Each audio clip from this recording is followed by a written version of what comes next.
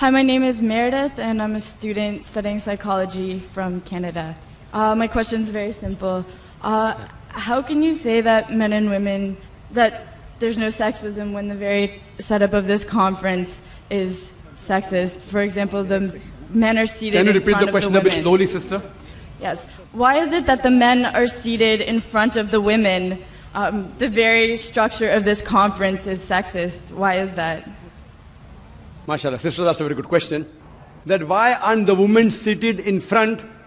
No, why are we not, if you're going to separate us, how come we're not left to the right? Correct. Why is one in front of the other? That's a very good question. That why are the women, if you believe in equal, why not left and right? Why not? It's a very good question, sister. Because the Quran says in Surah Nur, chapter number 24, verse number 30, say to the believing man that he should lower his gaze and guard his modesty. Whenever a man looks at a woman, any brazen thought comes in his mind, he should lower his gaze. Now, if the women are sitting on my right, I will only have to speak looking on the left.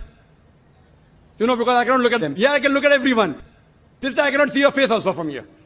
You may look at my direction. If you want to see me close, you can see on the screen there, no problem. But for me, the Quran says, the moment I look at a woman, I should lower my gaze. Unless she's my wife, or she's my mother, she's my daughter.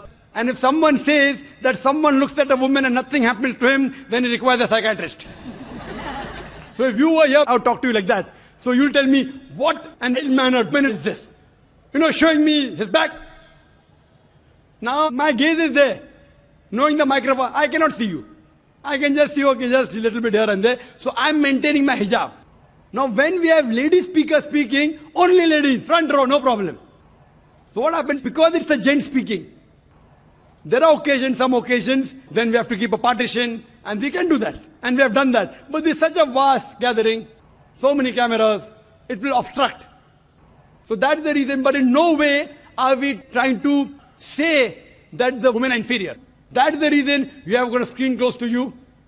MashaAllah. Especially for sisters who are sitting a bit more behind. So you can get the view.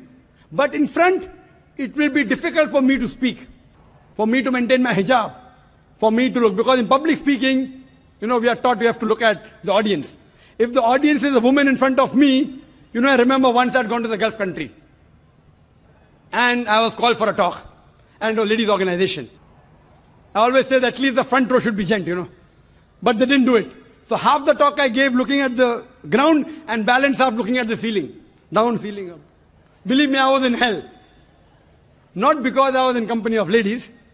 I was in hell because half my lecture I gave looking at the ground and half my lecture looking at the ceiling. I had to maintain my hijab.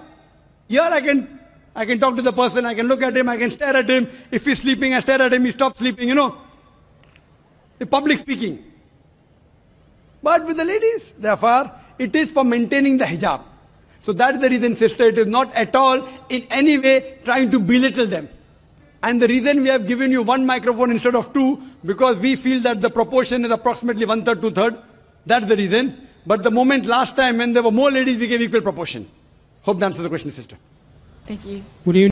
إن أعجبك الفيديو فلا تبخل علينا بلايك أو مشاركة الفيديو مع أصدقائكم ثم الاشتراك في قناتنا ليصلك جديد الفيديوهات.